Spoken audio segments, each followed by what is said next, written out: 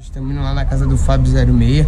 Chegou as Specna Arms, acho que fala assim. Vou aprender hoje o nome certo lá com o Fábio. E estamos indo na loja dele para mostrar o que vai acontecer, as paradas que tem, como que a arma é, tudo certinho. E vamos ver se vai dar certo. Tô com o Brunão. O cara é bom demais. Ai, pai, para!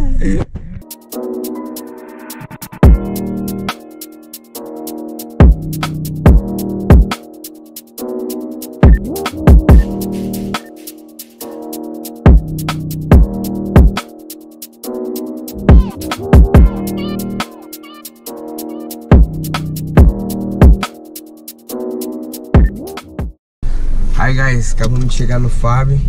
Vamos ver o que as belezinhas que ele tem. Ele não sabe que a gente tava gravando um vlog. Eu só falei pra ele que eu ia vir fazer uns stories das armas e tal. Então vamos ver o que ele vai achar, o que ele vai falar das armas. E é nóis, né não, Brunão?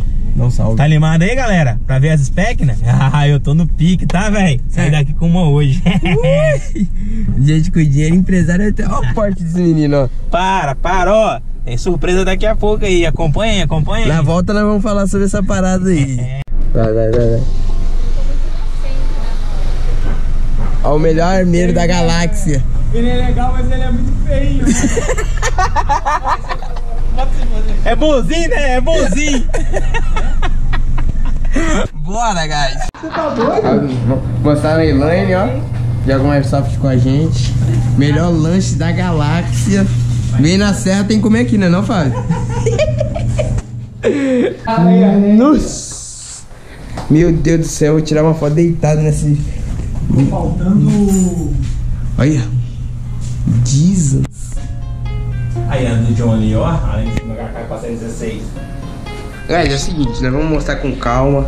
Vou deixar a câmera gravando aqui, a gente vai falar e depois eu pego uma pra falar, vou tirar umas fotos e vamos ver de qual é.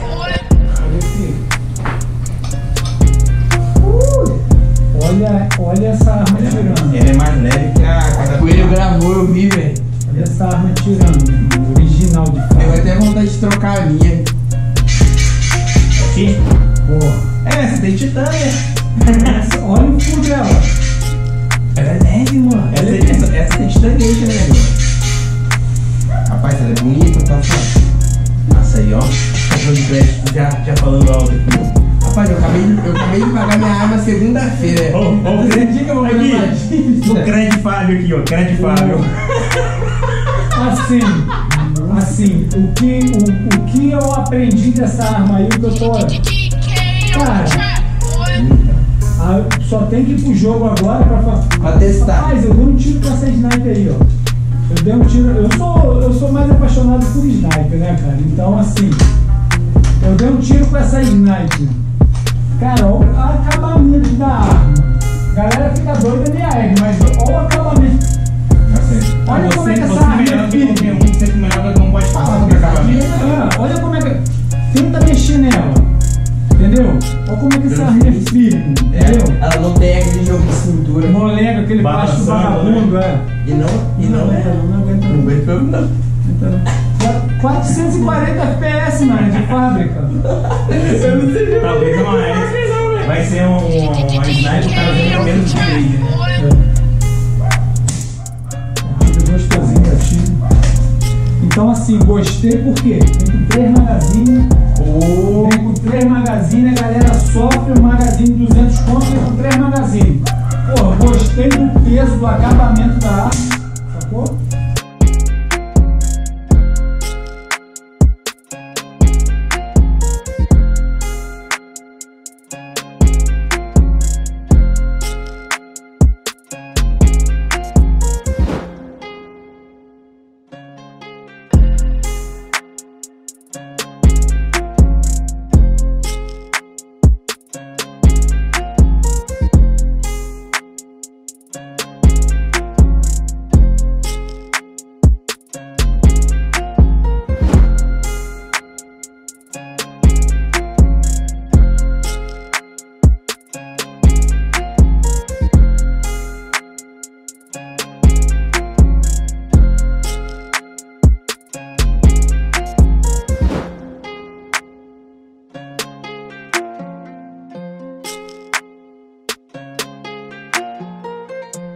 Tem, pô. As raízes dele parecem ser muito maneiras. Resista ou... Aí, ó. Aqui, como é que troca...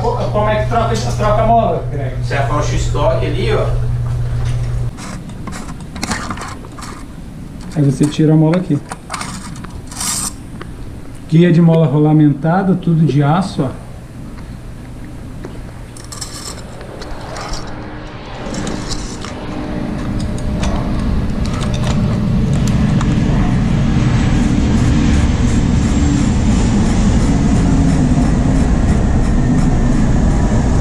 Até hoje eu não vi uma troca de mola mais rápida do que essa. Top demais, bicho. Você acha que vai conseguir a conta? Lembra do papo que eu te falei? Bem feito. É esse papo aqui.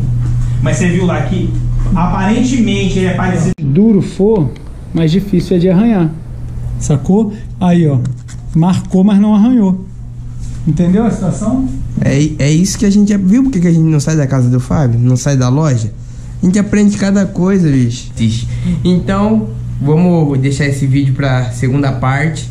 O Fábio falou que segunda-feira vai abrir a arma. Então eu não vou concluir hoje porque eu quero ver como que ela é por dentro. Só que nós ficamos apaixonados por essa aqui, ó. Sensacional.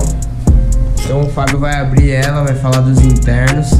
E a gente vai ver se é tudo isso mesmo.